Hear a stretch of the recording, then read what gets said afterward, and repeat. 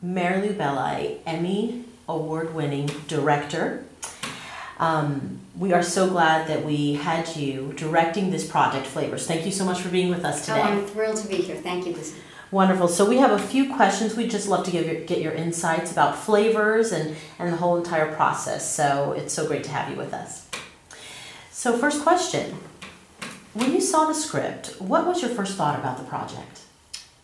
I think I loved the characters. I thought they were all very well drawn. The dialogue was extremely conversational, which not everyone can capture. And I think most important, I think that they weren't stereotypes. Or if they were stereotypes, they were breaking the stereotypes at the same time as being an archetype that we recognized. But then there was always a gag or a surprise, and I went, oh, that's not what I expected. That is wonderful. And so do you find that, do you enjoy doing comedy more than drama, or? You know, that's a hard thing for me to say. I kind of cut my teeth on comedy, and it's something that I happen to be very good at. And I think because of my musical background, it came very easily to me because I just heard the rhythms or feel the cadence, and I just got it. I mean, it was just in my bones from the time I started it.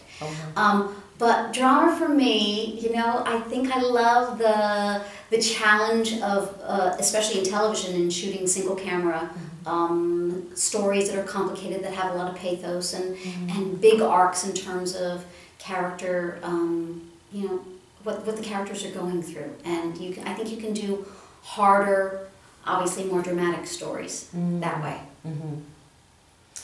So thinking about Flavors, it deals with stereotypes, but it's presented as a comedy.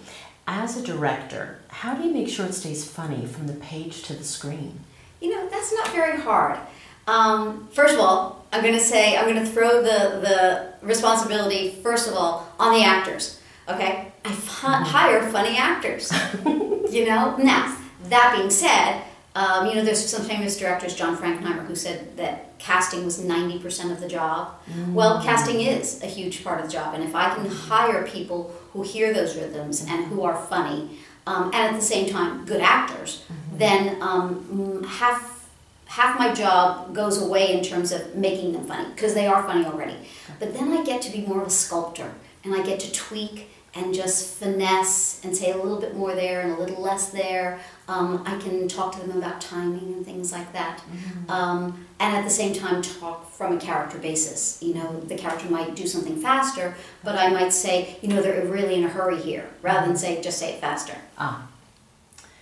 So do you feel that you have to treat material that may be more sensitive in a different way? I don't think so. I think I approach everything I do just with honesty, and I don't choose to do material that I don't think rings true. So ringing true and striking the funny bone is the same with me. So, you know, like even in my own life, I married a funny guy. So I look for the humor in everything, especially I think that humor is a great tool for dealing with pain. You know, so it's a great way to get across something that might be harder to accept or hear. But if you do it in a funny way, it's not as hurtful to people, especially if that person is, you're saying, hey, look in the mirror, what you do is not okay. Yes. I've heard that for actors, comedy is harder than drama. Do you think that's true, and is it the same in directing? Okay. Is it true? Absolutely, positively, yes. The saying is, dying is easy, comedy is hard. It's absolutely the case. For a director, well, let me just say this. If you don't hear the comedy, if you don't know the comedy, if you don't understand the structure of jokes, if you can't identify jokes to begin with, then you will have trouble directing comedy. For me, it was something that I learned.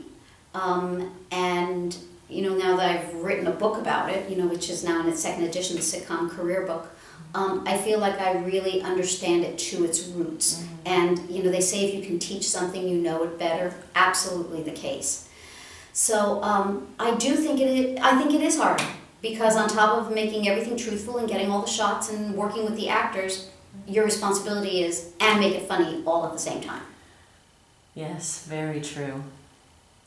So we saw you on set during Flavors. We saw you take lines that were good and give notes to the actors that made them even funnier. Do you have a special process for identifying where you need additional beats or pauses? You know, for me, it's like music. Mm-hmm. So I hear it, and if it's wrong, I just know. I'm very specific. I would say that's basically my technique. I don't go in and say, make it funnier. Mm-hmm. I usually don't go in and say, just make it faster. If I say make it faster, which is usually funnier, mm-hmm. I will often give a reason for the actor from their character's point of view.